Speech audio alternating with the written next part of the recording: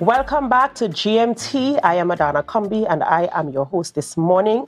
And we're continuing with the program. Remember to share the live, share the live, share the live before we get into it. It's a beautiful day in Tobago. And today we have in our studio one of our friends, no stranger to the Tobago Updates stage channel, rather, no stranger to GMT.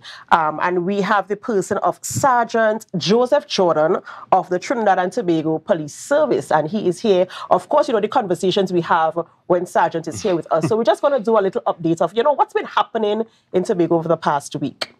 All right, good morning to you. Good morning to Trinidad and Tobago, your viewing and listening audience.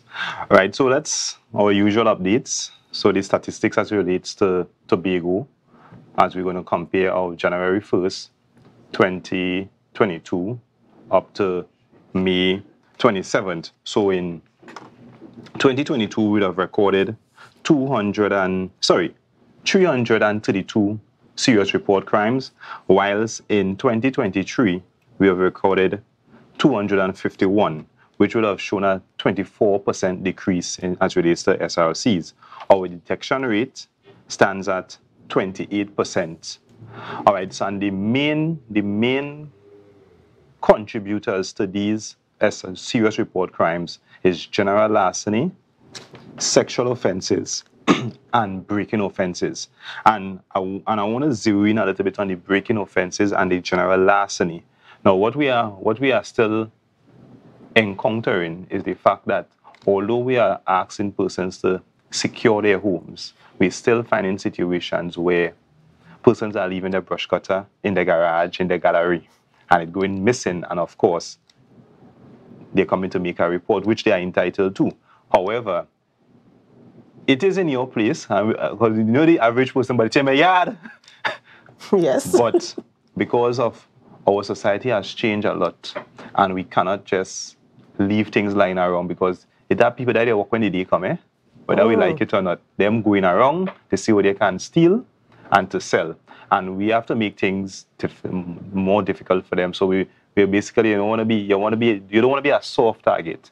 So that is one of the things that we are having as it relates to general larceny. Brush cutters, sometimes persons leave little tools in their yard, they come back home, it's missing, and it continues to plague us, and we having that challenge in most of our station districts, right? So we still want to encourage people, security cameras, lighting, all these things are going to aid as it relates to protecting your home and your property. Right, as it relates to murders, so we would have recorded 6 murders for the year thus far. We beg that we don't have any more, as compared to last year for the same period, we would have recorded, I think, 3 murders during this period. All right, so basically we've seen almost 100% increase in murders, and these figures. 6 murders may not be a large number, but the loss of one life is quite significant. And many of these murders that we would have encountered for the year are drug-related, and the choice of weapon are firearms, or is the firearm rather. So we need to be mindful as to what is taking place in our country. Tobago is no longer this quiet place, and we must be aware of our influence from our Trinidad environment, and it's not a situation where we are blaming Trinidad. However, we must remember that we are a twin island state, and there is an exchange of culture and values between these 2 islands, and that is something that we should not ever forget. Right? So as it relates to the murders, we have 2 of them solved.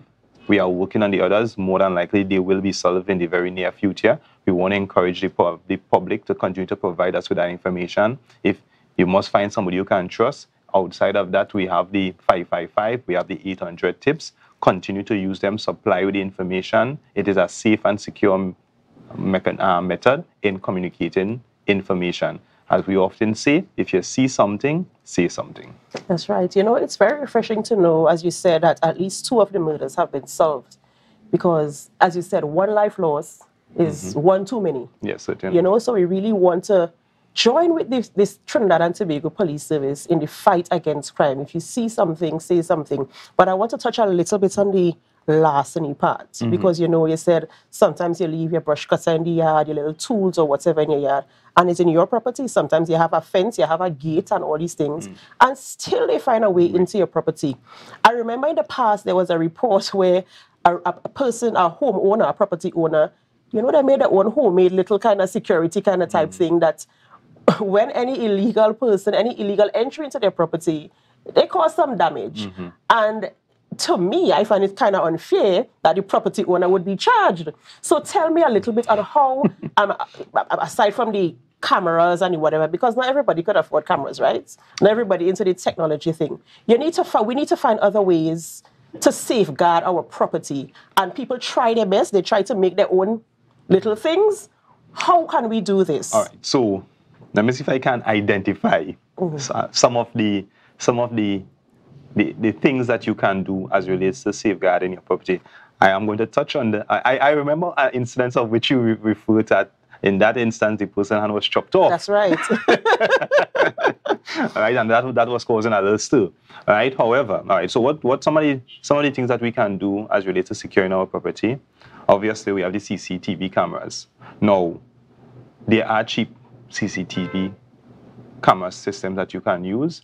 I believe that the government would have taken off the duties on cameras and certain electrical safety devices, so it might be a little more affordable. So we have that, which I would still say is somewhat reactive, because sometimes you may not catch the person in the act. However, having reviewed the CCTV footage, that is when you would identify. So that is one mechanism. Lighting.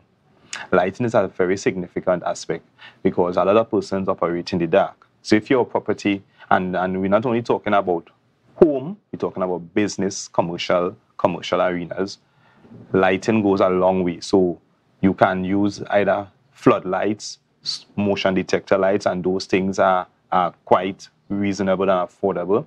And especially if you're a businessman, you don't want to make all the money and you don't want to spend no money for security, right?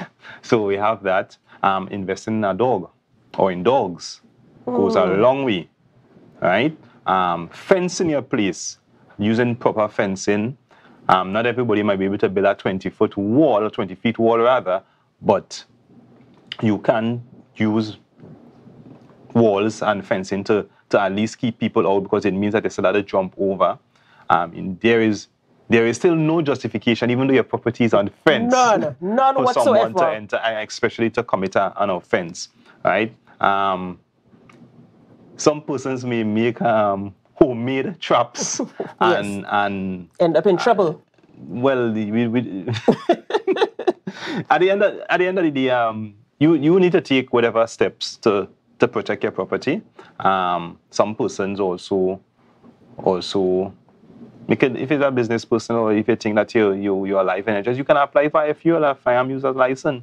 So these are some of the mechanisms. And some persons may shy away from some of these things, but what we have available to us, let us use them, because we need to protect ourselves. We need to become a hard target.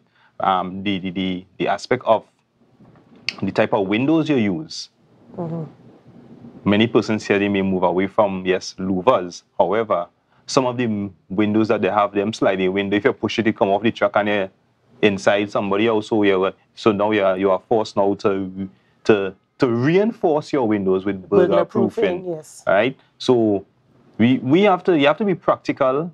You have to be practical in what you're doing, and let us not take it for granted that the old Tobago still exists. We still have the elements of, or the unexpected elements of crime, and that is some of the things that we need to treat with.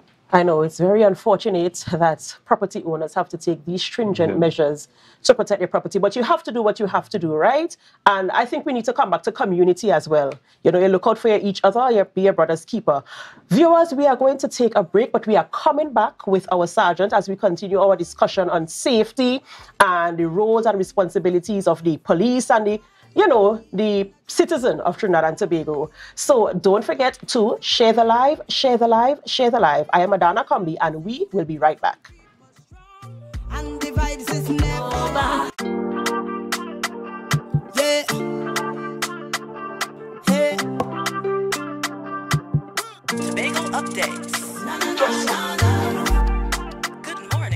Welcome back, viewers, and thank you for staying with us. So this is GMT. I am Adanna Combie. I am your host, and we continue the conversation with Sergeant Joseph Jordan.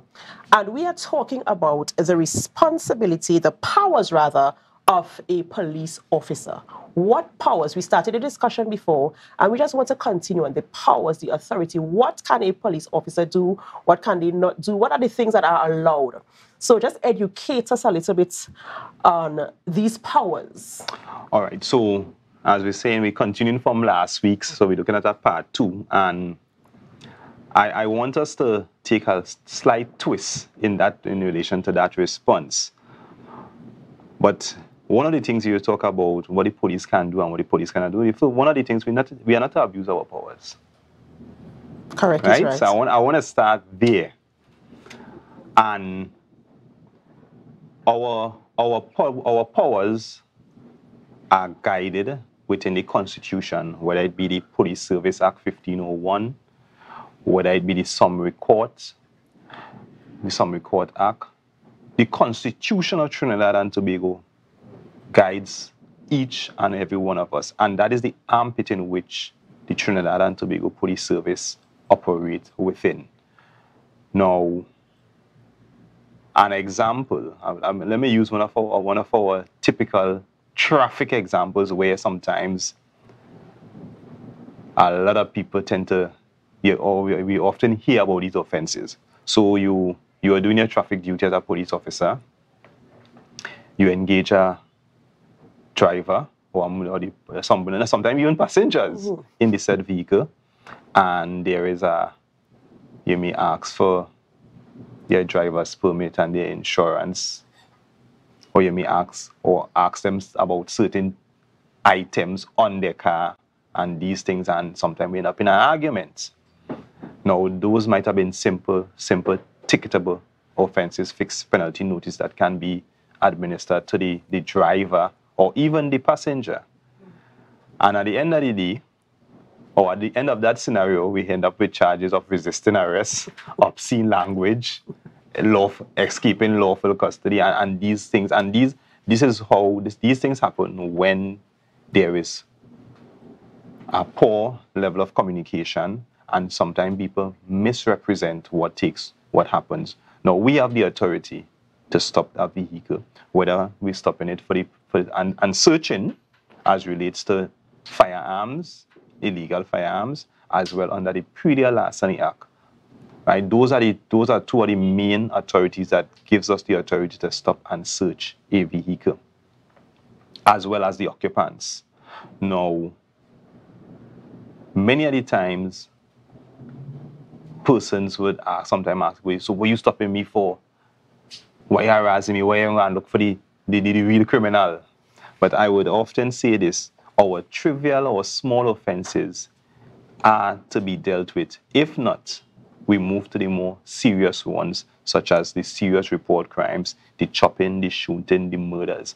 And this is where society needs to come together, band together, and appreciate that the little thing that you do today may escalate into something in the future.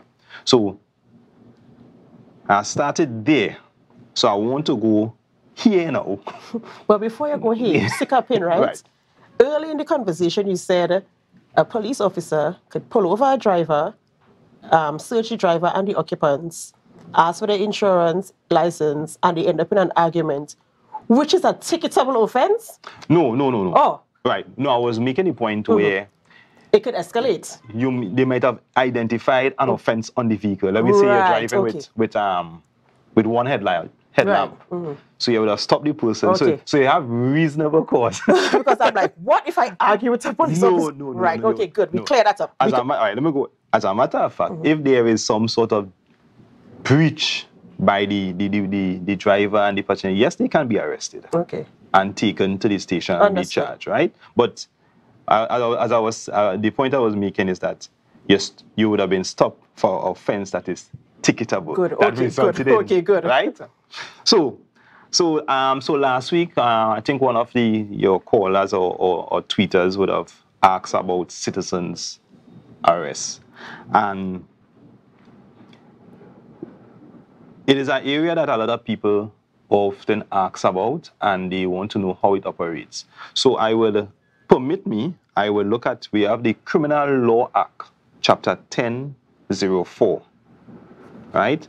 Under that act, and we're looking at Section 3 in particular, I will read. Any person may arrest without warrant anyone who is or whom he, with reasonable cause, suspects to be in the act of committing an arrestable offense. So that is Section 3.2. I will look at Section 3.3 of that said act. Where an arrestable offense has been committed, any person may arrest without warrant anyone who is or whom he with reasonable cause suspect of being guilty of the offense. Right. You're looking interested. I'm very interested because I'm very interested. Right. Now, we're talking about the powers of the police and we're talking about powers of The citizen. the citizen. Now, further down, they talk about the police, but not to confuse the public and to confuse us. Now, we say any person. Now, we break it up. Any person means me being a police officer, or you being a civilian. Right? And arrest without warrant. Without warrant means if there is no need for due process in order to get instructions to arrest a person. And an arrestable offense is for serious crimes that are punishable by a sentence of no less than 5 years. Serious offenses. So if you, my host, see another guy running down the road with a cutlass, he's bloody, and you cast your eye further up the street and you saw a man on the ground bleeding, you can arrest the man with the cutlass? You can. No. Right, and this is where it becomes interesting. Now, citizens arrest is usually, there are people usually operate in groups. Yes. For your own safety. True. Right? And I'll just use the extremity, because the average person not going to stop no man running down the road with no cutlass. Correct. But it gives you the authority to detain that person by whatever means, even if it means with the assistance of others, and bring that person to the police or keep that person there until the police come. Yeah. Right? So if an arrest and an offense would have taken place, the average citizen can intervene. And we've seen this happen before in Trinidad and in Tobago. Even in our communities, we've seen that happen before. And that is, and the loose term, that is where we call the citizen arrest. But that authority is given. This is under the law of Trinidad and Tobago, under Section 1004 of the Criminal Law Act, that gives both the police and civilians that ability to detain someone. Right? And as I said, without warrant, that there is no due process. There is no legal proceedings or investigation as yet, but an offense would have been committed, and we're talking about the proximity of the event, right? So you are able to reasonably suspect that man or that person committed this offense. So this is where we speak about citizens arrest, and is something that person should be cognizance of.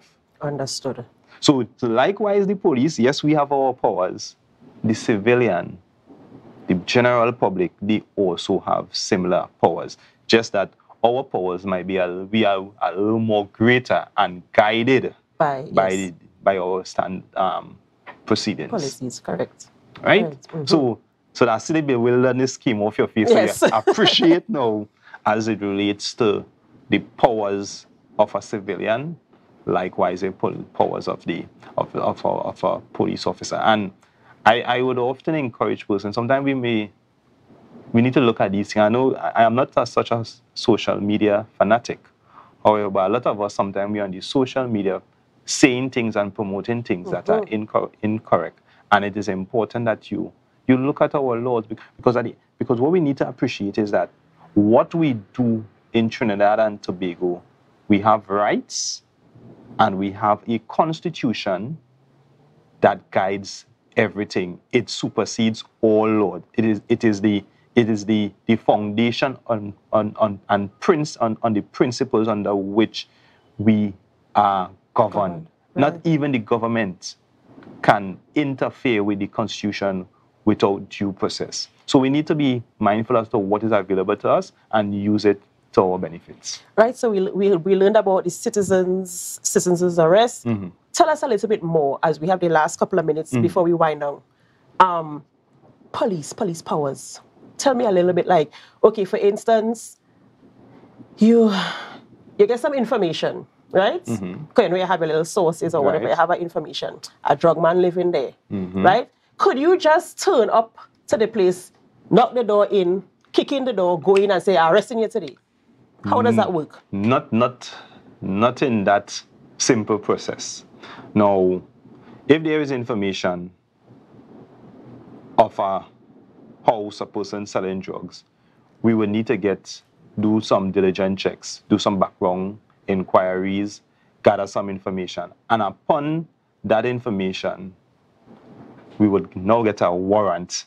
We'll get a warrant, and that is the authority in which we would use to enter the premises, whether by force or other means. Voluntarily, good. All right?